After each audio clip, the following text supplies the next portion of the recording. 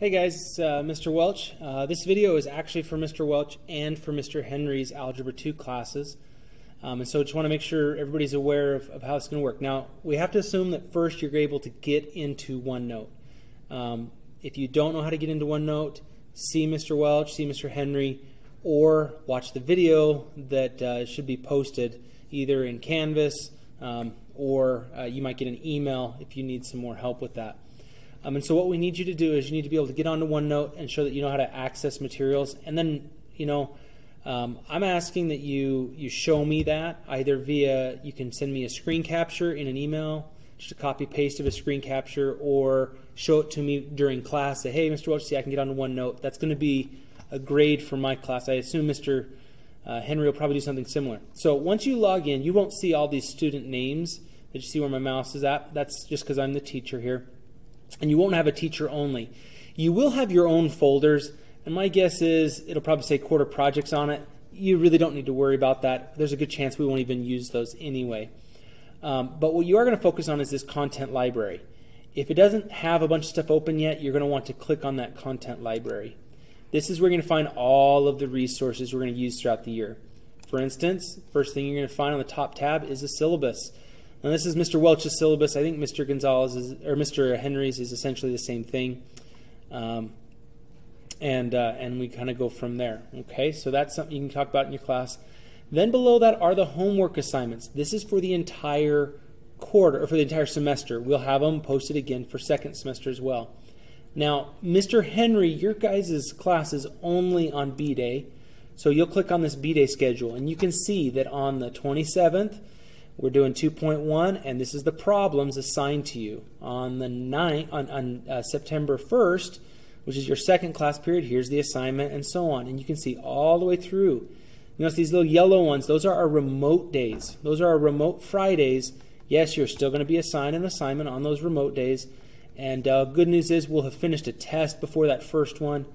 For B-Day, we kind of had to flip some things, so we'll have a little hiccup. We'll explain when we get a little closer to that in September. But this is your schedule for the entire year. Now you say, okay, but Mr. Welch, I see that I'm on 2.1. Oh, by the way, just real quick, A-Day kids, you have a slightly different schedule because the dates are matching for A-Days. And so you'll see the same thing here. This class, the A-Days are going to be taking their test on a Monday, following a review on a remote day. So it's slightly off to start, but it balances out towards the end.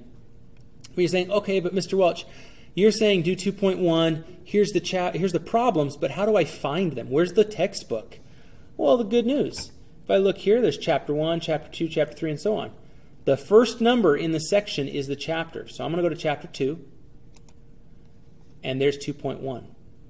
So I go to 2.1. And here is all of our resources. This is what you traditionally find in a textbook. Notes and things that you can read to kind of have an example of what you're supposed to be doing. They even tell you, okay, this is example 2.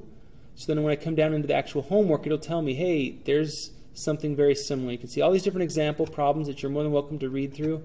See right here, it says example 1. That example 1 tells me that if I need to know how to do this set of the homework, I can go look at example 1. Down here, example 2. I go look at example 2. It'll show me how to do this part of the homework. That being said, Mr. Welch and Mr. Henry, we're going to produce videos like this where we can help you. Now, I might eventually post those videos along the side, or I might post them right here at the top. But on this same page that you have your homework, you're going to have the videos that help you with that homework. And so this is something you're going to want to use and go back and forth to over and over again. So homework assignment, right here, you might want to write those problems down. Maybe Mr. Welch will be nice and write them here on the page. But the truth is, you're never going to be able to see everything at the same place. And so you're going to need to write it down on your paper anyway.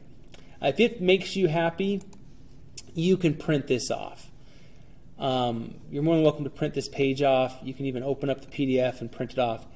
Personally, I probably wouldn't print it off because what's the point? I'm going to write on a piece of paper anyway. But that's me. Your choice, your deal. You can see that we have, our review days built in, all that stuff.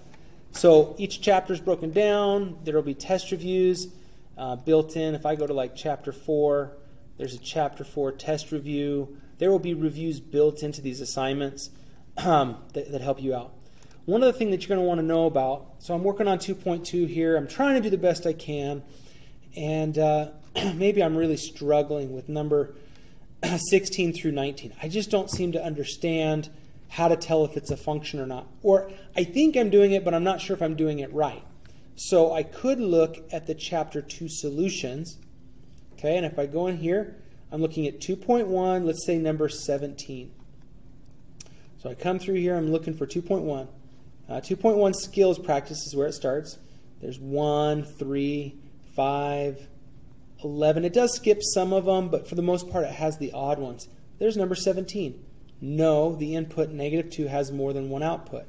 So now when I go back to 2.1, I'm looking at number 17, maybe I can figure out why. There's -2 there and -2 there. Oh, that's what we're looking at. So hopefully this helps you understand how to manipulate and maneuver your way through OneNote. Again, you go to the homework assignment, figure out what you're doing, then go find that in the textbook and watch the videos and resources that'll be there.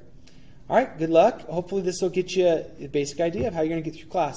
And this is going to be consistent whether we're in class or we're remote. The resources are in the same place all the time. All right, we'll see you in class.